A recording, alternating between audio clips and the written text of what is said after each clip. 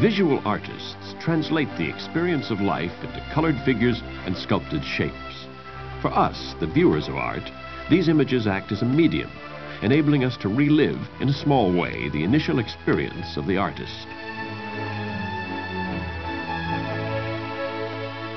The oldest known images are drawings of animals or people on cave walls, created more than 25,000 years ago. They were created to invoke magical power over the animal or person drawn.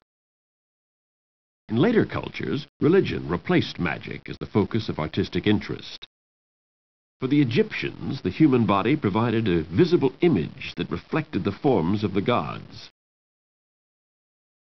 Classical Greek artists sculpted images of the gods as idealized human bodies. The elegance and vitality of their work brought the human figure to life for the first time.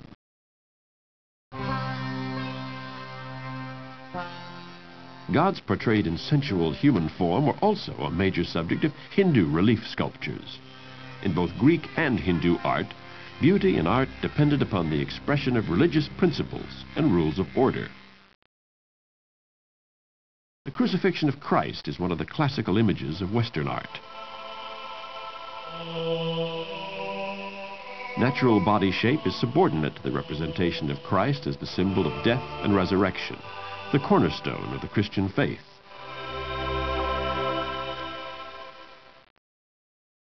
Italian Renaissance artists like Michelangelo and Leonardo da Vinci portrayed the human body in naturalistic detail. They looked upon the body itself as an ideal, worthy of study for its own sake. But 3 centuries after the Renaissance, European art pursued this notion of the human body as an image of beauty. Portraits with naturalistic facial expressions and body detail became popular throughout Europe. In the earliest landscapes painted by Chinese watercolorists, human figures were shown dwarfed by their majestic surroundings.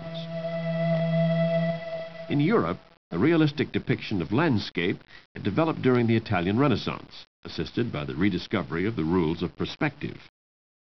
Realism in Italian art influenced the rest of Europe.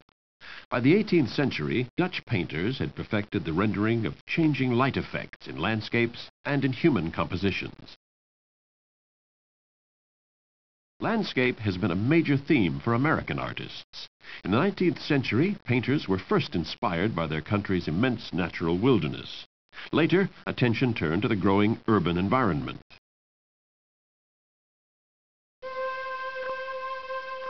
In Europe, the invention of photography in the 19th century freed artists from the need to render realistic images. The Impressionists rejected realism and sought instead to capture the play of light and color on natural and human subjects. The modernist vision, inspired by Impressionism, followed 2 major streams in the 20th century. One of them began with Cézanne's landscape paintings, which showed visual surfaces as geometric shapes or patterns. Cubist imagery further rationalized the depiction of surfaces as lines of action or simple blocks of shape.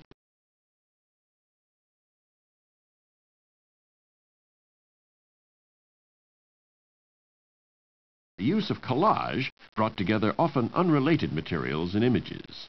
It led to the blending of real and abstract forms in the dreamlike vision of surrealist work. After the Second World War, American pop and conceptual art also made use of this mixing of media and images.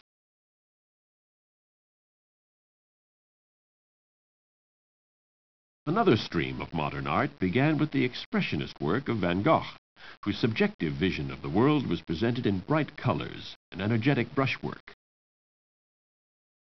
Matisse later explored the human figure with the same aggressive use of color.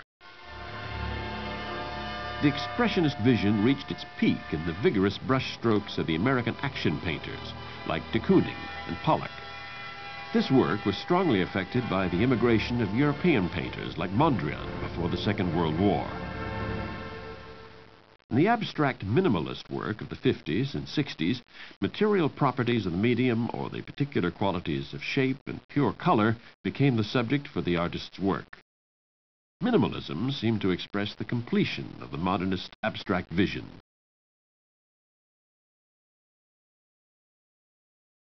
Since the turn of the century, sculpture was reshaped by the same abstract vision as painting. Recent sculpture has moved beyond the creation of physical objects to the illustration of theoretical concepts.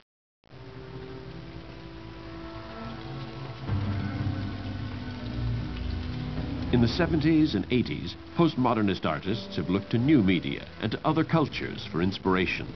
By blending images and reviving old themes, they seek out the possibilities of a new vision in the traditional forms of painting and sculpture.